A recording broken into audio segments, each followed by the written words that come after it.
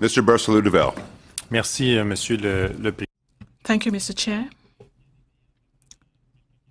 I liked some of the questions asked by my conservative colleague, and that brought to mind some when he asked whether you met airlines very often over the past few months. I am reassured to know that you are in constant communication, but I would like to know if you had the opportunity to discuss with other groups like Air Passenger Ride and other consumer groups since the beginning of the COVID-19 crisis.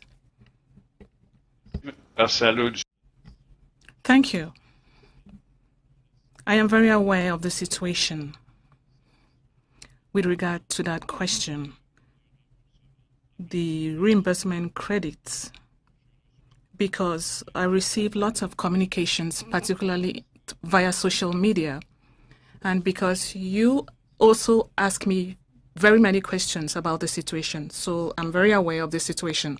I understand you, Mr. Minister. I understand that the answer is no, you have not had the opportunity to meet them. That may be a good thing.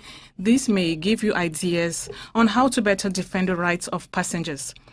Talking about Supplementary Estimate A, there is no supplementary amount for the National Transportation Agency. I would like to know if there's enough money for the law to be implemented so that travelers could finally be reimbursed for cancelled flights. Thank you for the question. We increased their budget compared to last year, and that was in anticipation of more demands from passengers. And there are other issues, for example, accessibility, for which they have major responsibility. Certainly, the number of communications with the board is higher than anticipated, but we increased their budget this year.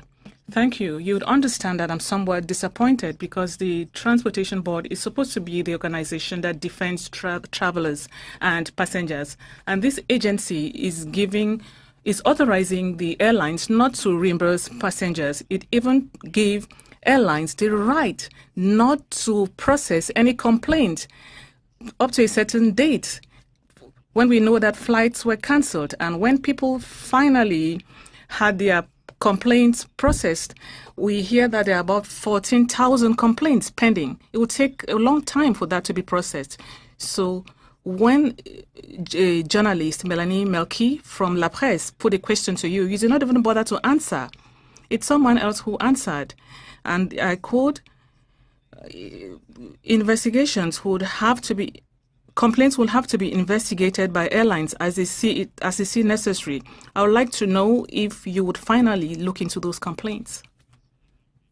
I'm very interested because I hear about it every day, and I'll make some adjustments in the way you described the role of the board. It's a judiciary organ that is there to make sure that when there's a complaints are processed to make sure that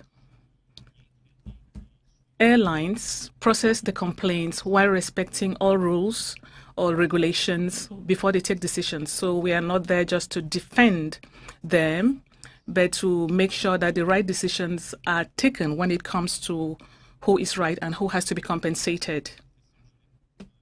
Another question I have for you, the credits that are given by the airlines, I wonder if they are legal tender in this country. Can we pay our taxes, for example, with these travel credits?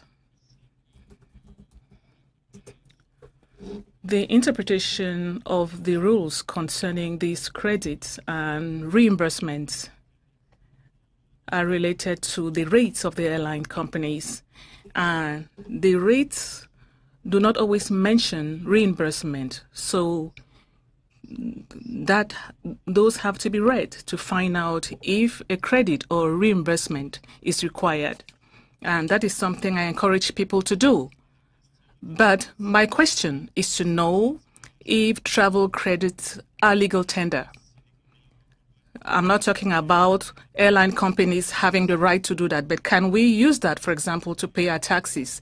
Is it legal tender, for example? Is it a recognized currency? I imagine the answer is no. Good question. I do not have an answer for you. I would come back to you on that. My next question. WestJet announced it will reimburse some passengers and they are not bankrupt, as you claimed that airlines may go bankrupt. Air Canada had $6 billion in cash at the beginning. Now they're at 9.7 million. So they have more cash. So they are not anywhere near bankruptcy. For Air Transat, they said that they are ready to reimburse passengers if they receive some assistance from the government. So I wonder if the government intends to give them some assistance in the future. Would this depend on passengers being reimbursed? Let me give you a picture of the situation with airlines. All are considered. I'm not sure you mentioned all considerations. There are other airlines as well. At this point, the situation is that many of these airline companies are not operating at all or very little. So they really have almost no revenue. So the situation is very bad for some of these airline companies. At the same time, as I said, I expect the airline companies to do everything possible to compensate passengers the best way possible when the circumstances would allow, because it's an obligation for them. At this point, given the situation, some programs have been introduced, the wage subsidy for airline companies. Some are using it. Thank you. I think you've answered my question. Well, you said